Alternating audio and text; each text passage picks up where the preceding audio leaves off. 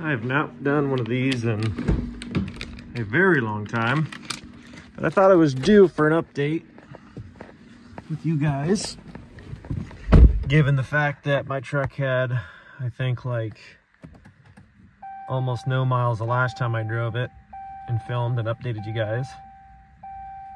And now we've got almost 9,000 miles on this bad boy. Averaging 20.7? Come on. Yeah. Nice, rainy, muddy day. Perfect kind of day to drive the 5th gen, right? What's going on, guys? It's been a while since I filmed any type of a YouTube vlog style video. I'm on my way to do a couple of things. Just thought I'd take you along for the drive and update you on a few things that we've got going on here. Current giveaway live right now is a beautiful 1997 crew cab long bed 5-speed manual 4-wheel drive OBS Power Stroke that comes with $5 grand. 25X ends this Sunday, and then it is dropping to 1X entry multiplier. We have lots of bundles and bonus opportunities on the website, so if you want to do that, this week is a phenomenal time to do that. If you want to lock in your entries towards winning that truck. Giveaway ends April 21st, so deadline's approaching pretty quick. But on another note, we are on our way to the bank. We're going to pick up some cash to hopefully be picking up another truck here on Monday, and I think you guys are going to like it. I mean, every truck that we pick up to do a giveaway with, we're usually fairly confident you guys are going to like it. That's usually why we go with what we do, and we are very niche. You know, we are very tight to those older pre-emissions trucks. We very rarely step outside of that, only because for a few reasons. Our customer base, they prefer that old stuff that nobody else is doing, because everybody does new trucks. And again, I always say this, people love new trucks. I'm driving a new truck. I mean, I like new trucks too, but in terms of our niche and our passion, it is those older trucks. And speaking of that, now that we do have nicer weather, it sounds a little bit weird, but now that we do have nicer weather, I'm probably going to be parking my 5th gen back in the barn, which you're probably thinking doesn't make a lot of sense, but I'm probably going to be parking my 5th gen back in the barn in the shop space there for the most part, unless I have some longer distance trips that come up, so that way I can spend a little bit more time driving my half-ton 2nd gen that I got sitting back there, because I've had that thing parked all winter, and I've been trying to avoid it in terms of, I've been trying to avoid driving the truck when it comes to, like, you know, real bad weather. I would just hate to see the thing wrecked or rotted out, and I've just got so much money tied up in that thing to keep it clean, and it's just one of those things that I'm very particular about how I clean it and maintain it in terms of hand washing and everything like that, and I just only want to drive it during nice weather. So it's that time of year now, finally got some nice weather, and I'm gonna try to drive that thing a little bit more, and probably not drive this much unless I have a longer trip or have to go pick up a truck with a trailer, and I gotta have some nice, comfortable air ride suspension, towing and cruising, in which case you better believe I'm taking this thing. But of course, I do have a strong love for the older trucks, which is why I'm gonna be parking this thing and pretty much only using it this summer. If I have a longer distance trip coming up that requires the truck, whether it's pulling my little tractor, ATVs, stuff like that around, and I'm gonna be going a couple hours away, I'll probably be taking this. But other than that, I'm going to be pulling out my 2nd gen and driving that thing quite a bit this summer, because it needs to get some miles and get some fluids pumping through the lines on that thing, because I've only driven it, I think I've started it up and moved it like twice in the last 6 months. So it's due to get some miles put on those tires, because it's been sitting a while. Guys, in terms of the 5th gen, I mean, it stays clean, it stays washed, the interior stays nice and clean. I've been very particular with maintaining this thing since I've gotten it back in September, and I've averaged a little bit over 1,100 miles a month in terms of an average mileage. But keep in mind, for the most part, I really haven't even driven this thing a whole lot. It sounds like I've driven a lot. You're like, 1,100 miles a month? That's not a ton of miles, but it's at least average mileage, right? Well, for the most part, all those miles I put on this thing was during hunting season, and I was driving all over the place, state to state, deer hunting, and this is the truck that I took when I was going to hop in and go for, you you know, 2, 3, 4, 5, 8-hour drives sometimes to go hunt. I took this thing instead of my half ton because the half ton gets like 10 miles to the gallon on a good day downhill, and this thing gets like 22 cruising 70 miles an hour, and it's super comfortable. And on those long trips and you have questionable weather and questionable conditions, it's just nice to take a newer, more comfortable truck. I'm not gonna lie, it does have its perks and benefits, and it has grown on me quite a bit. All those long trips are where I got most of these miles. In the last 2 months, I think I've taken this thing on the road like 3 times, like into town and back, or to go pick up a giveaway truck or something like that with a trailer. But other than that, this thing, for the most part, it is not a daily driving vehicle. We have another vehicle that we use for all of our running around. This thing pretty much gets parked unless it's getting driven. And today I just drove it because I wanted to update you guys on it. And we're gonna get into that in just a minute and let you guys know how it's been going and how it's been treating me. I have absolutely loved it, and I've really got nothing to complain about it. I mean, backing up to unhook a trailer, if you have your jack set at the right height, you can just back up, you know, you can lower the bed, it'll drop the rear end and pop the ball right off, so then you can just pull away. Or if you back up to a trailer and you preset it at the right height when the bed's already lowered, you know, you can back up under that ball, raise the truck, and you can raise the truck up, boom, hook up to the ball and pull away. And I mean, you still have to get out and make sure everything else is hooked up, but it's been definitely a spoil, that's for sure. I don't take it for granted because I've always driven, you know, for the most part, my personal vehicles have, my personal trucks, other than a couple times over the last 7-ish years, they've all been like 2nd gens, 1st gens, you know, 3rd gen type stuff, like just more, you know, older in a general sense trucks that I usually am putting miles on. So it definitely is nice to drive this thing. Anyways, we're almost here. We're gonna stop by a rental place here and we're gonna see if they can't hook us up with a trailer to go and pick up a truck here in the next couple days. And if they do, well, that'll be fun. And then we're gonna go pick up some cash. That way when we go to look at that truck, hopefully we can acquire it and buy the thing and bring it on back. But that'll have to be for the next video, so stay tuned. Well, luckily they did have one trailer that was not scheduled for Monday, and he said that it's been tucked back behind the shop because one of the ramps needed fixed. And he's like, yeah, he's like, I've been just procrastinating on getting this ramp fixed for the last however many months. He's like, but he said, I'll make sure they have it fixed here by the end of the day, so Monday it's ready for you to go. So that should be good. So we're gonna be picking up that trailer on Monday morning first thing and going down to hopefully be picking up that truck. You just never know. Sometimes you find these trucks and, you know, guys will hype them up and they're asking crazy money and you're just assuming that means it's gotta be like a crazy good truck.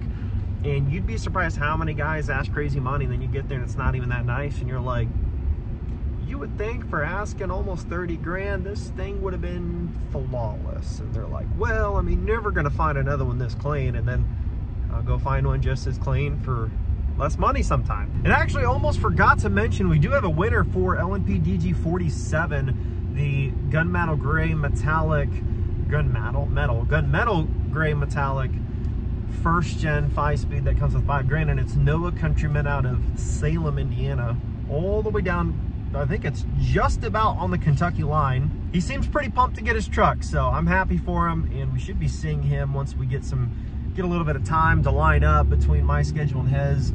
We're not gonna be available to meet up with him right away because we got some traveling and other things to do, and it's gonna be kind of, well, it's gonna be really hard to make it, almost impossible to make it happen any sooner than the dates we provided. But we're gonna be meeting up with him very shortly, I think just a hair over a week from the time you see this video, and then he's gonna be taking his truck home. But we are back to the house, and I guess if I had to put it very simply, would I buy this truck again? Almost 9,000 miles in. Have I liked it enough to justify it? The answer would be yes. I think it's awesome, and for what I paid for it, I don't know if I ever mentioned it, but this truck, the price got dropped almost 30 grand, and I jumped on it and bought it like the next day. But that's why I hadn't bought a new truck for so long. All these last like 3 or 4 years, the prices of things were just so out of hand. I'm like these trucks are costing more money used with 50,000 miles on it than back when I bought my limited dually back in 2019, brand spanking new off the lot, you know? I mean, it's just crazy how the prices have gone with these things over the last few years. And I would not have bought this truck if I hadn't bought it literally with equity in it the day that I bought it. It was just like, it was too good of a deal to pass on a new truck. And I really didn't need a new truck, but I was like, you know, I could buy this thing and sell it for 15 grand more in my hometown where where I'm bringing it to, because this came from several states away, but it was a brand new truck. It was the last 2022 model they had. Still had no miles on it, sitting there on their lot. Well, no miles. I think it had like 10 or 18 miles on it, but not many, right? And they dropped the price like crazy. And I'm pretty sure they had dropped it like crazy, and they threw a lifetime warranty on the whole powertrain of the truck. And I was like, I can't pass that up. And then I hopped on my local marketplace and saw what they were selling for on the used Ram dealers local. I looked up what these were selling for used 2 or 3 years with 50,000 miles on it, and it was either the same price or more than I paid for this brand new. And I just was like, done. It's a done deal, dude. To this day, I've not seen a price like what I got this for. I've not seen a price like that come up again. Actually, had almost everything exactly the way I wanted it to, even down to the center console on the inside being a flip-up middle seat. Because we do have a runaround family vehicle, and I know that there's guys that they don't necessarily like the middle seats in these things, but it is a Laramie. It's got the cab lights. It's got mostly black, but it's got chrome caps on the mirrors, chrome around the grille and the wheels. But for the most part, it's everything that I wanted. No steps on it, which I can always add, but it had a flip up, obviously, full leather flip up middle seat, which is cool, right? But it still got the big screen in it, which I really wanted, because there were features on this that I really wanted and I liked. And I'm like, man, the thing is, every time I found one with the middle seat, they didn't have the big screen, or anytime I found one with the big screen, it had to have a center console. And this truck happened to come up, and this could have been one of the reasons why the truck didn't sell for so long sitting on the lot. But it had the middle seat, it had the big screen, it had the cab lights, it had the Ram air suspension in the rear, okay? And I mean, it was just everything I wanted, right? And I literally could not pass up the deal. And I was too excited about it. I'm like, it's every spec I want. And the reason I wanted this is because, you know, the wife, me, we have 2 kids right now. I'm hoping we have more. Anytime we have any visitors, whether it be my mom and dad or my wife's parents, or, you know, I have a buddy and his wife up, you know, because all my friends are married now. It's like, you know, anybody wants to get in a vehicle, you know, if we got to get in a truck or we have to take the truck for some reason, we never have enough seats in our other vehicle because it's only 5-passenger. And so it's either this or my half-ton, which the back seat is crammed. It's a little extended cab truck, or my wife's 3rd gen. But now we have multiple vehicles that do have that option. And just better yet, this has the option, but it doesn't have anything in the way for your feet down here. You can actually sit there without, you know, cup holders and everything else, versus my wife's. I'm glad it has the option for her truck, because I'm pretty sure most of them came that way anyway. It wasn't really like a hard option to get. But it's got all the cup holders and 4-wheel drive shifter and everything right here. So even though there's a seat, I mean, you really can't put your legs here. You have to, you know, basically side saddle and throw your legs over in the other person's spot. So it's not as ideal. But for what I wanted and what I was looking for, I'm like, if I get a new truck, it has to tick all these boxes. It ticked them all. And the price was just, it went from like ridiculously out of hand to, I happened to see this, I got a notification that one had popped up, and it was like price cut $29,000, and I jumped on it and snagged it as fast as I could, and I don't regret it. This bed lowering feature I was talking about, if you tap this, I'll show my mirror.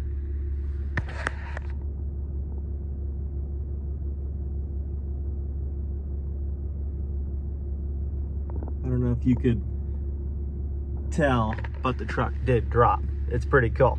And then watch this. Bed lowering complete. So it'll legit squats the truck. Check this out. Here, I'll get back so you can see the full thing. So it legit squats the rear end of the truck. I would stand right next to it, but our yard's got louder. It legit squats the truck, right? So if you do have your ball and jack set on your trailer right to where all you have to do is back up to where you want to drop your trailer, you can lower the bed, get down. Or if you've got your trailer you want to hook up to, you got it set to where it'll easily come off when the bed's lowered like this, and you can pull away. When you go back to hook up to that trailer again, you can actually back under it with your truck lowered and just raise the truck back up. I mean, look how low this is. I mean, the bumper here is at my knees, okay? The thing is low. I mean, I'm just like leaning, I can lean over on the truck and it's very comfortable height to the top of the tailgate. And then watch this. This is where it's cool, right? Stop that setting.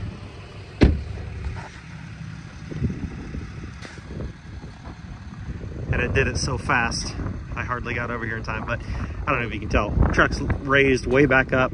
Now the bed's a lot higher, and it's pretty legit. And for the remainder of this video, I'm just gonna throw in some bloopers and some things from me filming ads the other day. Find some fun in them, comment down below. Anyways, guys, let me know if you have any questions about the current giveaway truck, any questions about how to enter the giveaway or anything like that. It's pretty simple. Order anything on the website, you automatically enter win. Link to enter is in the description below. Very simple, very straightforward. And if you're new and you've never heard of it, never entered one of our giveaways before, we have tons of past winners, and we've been doing it for a very, very, very, very long time. Anyways, guys, thanks for watching. Enjoy those last clips.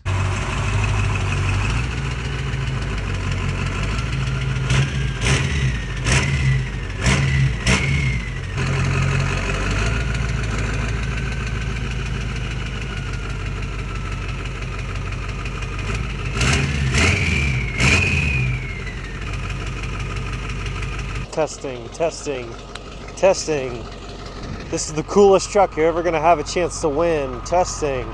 Look at all this beautiful, big, fat, sexy Ford dually sexiness. Could be yours. Guys, right now you have a chance to take home this Ford F-350 plus $5,000 in cash. So tap that link and secure those. I'm gonna try to turn this big thing around. It ain't easy, if you know what I mean. Freaking steamroller, ain't no lie.